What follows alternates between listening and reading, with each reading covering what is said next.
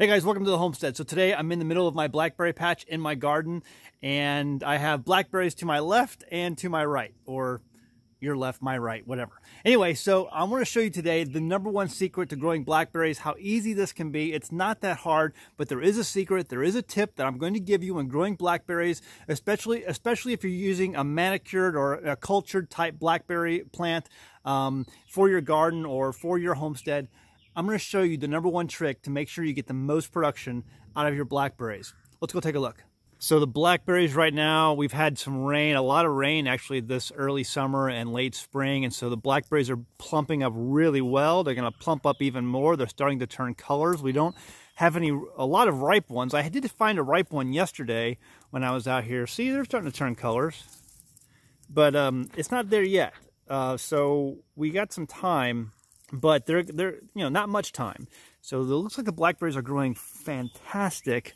Let's see if I can find, that one's not ready yet, but getting close, real close. So the way I have this arranged is I have blackberries over here and I have blackberries over here, and I can walk down the aisle there. And then over here, this aisle may need to be cleared out again. I cleared it out a few weeks ago, but yeah, we can basically walk down this one here. And so we just walk down this pathway, and it allows you to pick all the blackberries on this side. And what I have is all the blackberries running up these cattle panels. And what I do is I just weave them in and out of these panels every year as they grow the new vines. And that's where the tip and the trick comes in, is these new vines. Let's take a closer look. Because you see how blackberries work is they are a 2-year plant. So the first year the stalks come up, and you're not going to get berries that year. The berries are going to come from that stalk on the second year. And so usually when you first get your blackberries, depending on variety, but at least with this variety, most varieties, you plant your blackberries and then you have to wait 2 years before you get your first, harvest of berries. So when that happens, when that new stalk comes up, there's a tip and a trick you can do to make sure you get the most production. So take a look at this vine. See this vine right here? This is a brand new vine. There's no berries, nor will there be any berries on this vine this year. And so what you do, this brand new vine, this is about an 8-foot vine from all the way to ground. I mean, you stretch this up, it goes about 8-9 feet in the air. So what you do is you take this vine, and all you do is simply snap off the end. Watch. See, like that. Snap off the end, drop it to the ground.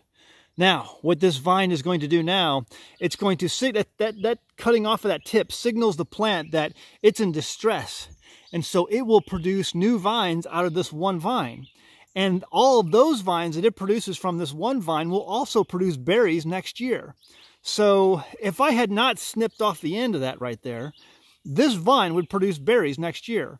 But what I've done by snipping off the end is make this one vine now multiply into maybe 5 or 6 more vines, and then all those vines will also produce berries next year. So you've basically doubled or quadrupled your berry harvest just by simply snipping off the end of this very long vine. And now what I'll do is I'll take the vine, now that I've snipped it off, and I'll weave it back through the cattle panels so that those new, let me go back this way, so that those new vines that this vine will produce will also weave through the cattle panels.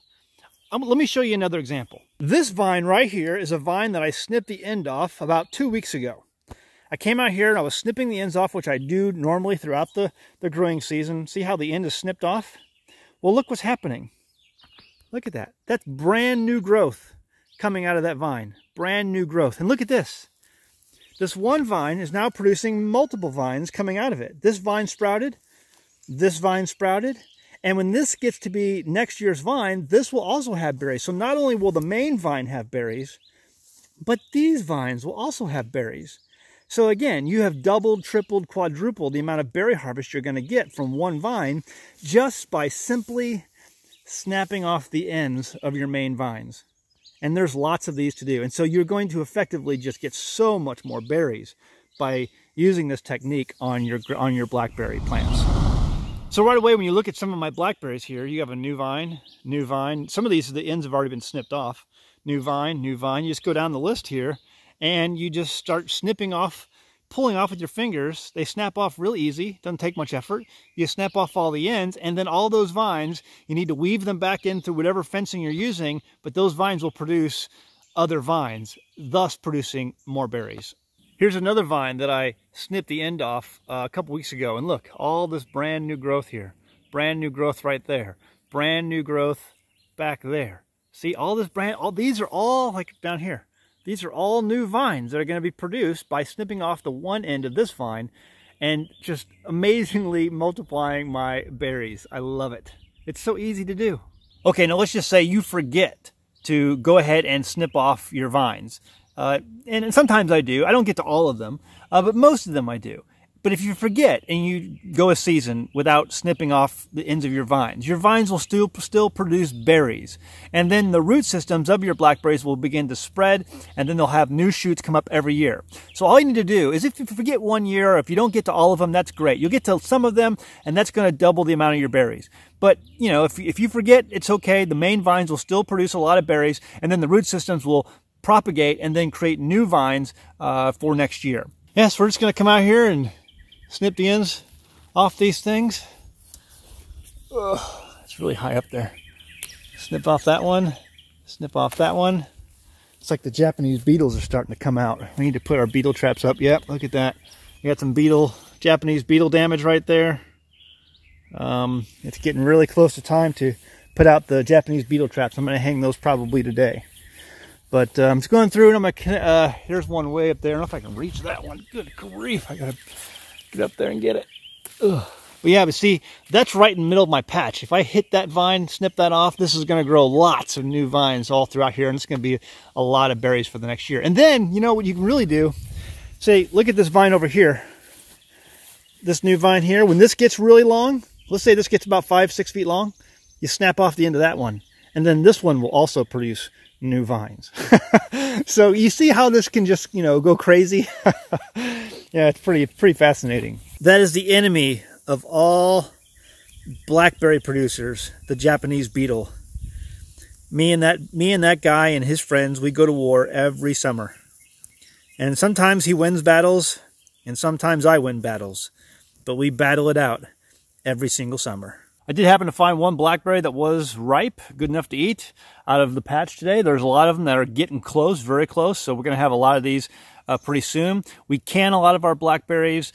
Both Jamie and Joanne have canned a lot of our blackberries in the past, or you know, making blackberry preserves, things for pies, jellies, things like jams, mostly jams. And so we have a lot of this actually in stock in our pantry still, and so I'm not sure we're going to be doing any this year. Usually when we have an abundance of blackberries, and hopefully maybe we'll have that this year, we'll share them with neighbors, have friends come over and they can pick them themselves. But I think we've got enough blackberries actually in the pantry that we won't have to do any canning this year. But it's good always when they come in to have some fresh berries. But also, plus, we have these. Right next door to my garden blackberries, we have wild blackberries. These do have the thorns on them, but they are good to eat. The kids love coming out here and chomping on these just alongside the other ones in the garden. One thing I've noticed over the years is that the insects and the bugs tend to leave these alone. And that is because they have a bit more sour of a taste to them. Whereas the berries that you get from my garden, they're much bigger, much sweeter than these wild varieties. But either one will, I mean, they taste delicious. You can can these as well. We have canned these also in the past. We have an abundance of wild blackberries on our homestead. But either way, pinching off the ends of either wild berries or the more cultured, manicured berries that you can buy in the store and then plant in your garden will help tremendously in getting an amazing harvest for your berries, you know, for putting up for canning or for future use. So there you go. Hope you enjoyed the video. If you are growing berries, please leave a comment below. Let us know how your berries are doing, whether it's blueberries, blackberries, whatever berries, strawberries. We have a number of videos on stuff like that, but I love to know how, maybe tips and tricks that you might have to make your berries produce the best that they can produce. Share the information, share the knowledge. All right, guys, be sure to like, subscribe before you go. I'll see you next time in the homestead.